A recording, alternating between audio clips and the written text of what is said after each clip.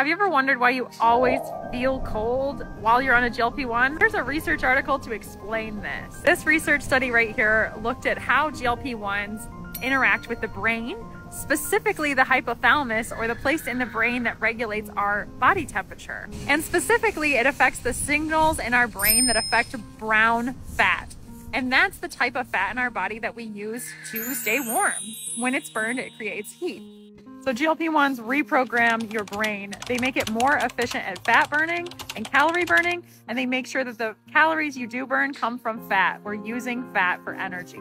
And that means brown fat isn't being used as much for energy, and that energy isn't creating heat when it's being used. So we feel colder or a little bit chilly more often. So feeling cold isn't in your head at all. It's actually your metabolism shifting gear. And of course, this is not medical advice. There are other reasons why you might feel cold in your body other than GLP-1s. And if you think it's really bad, seek medical advice from your doctor.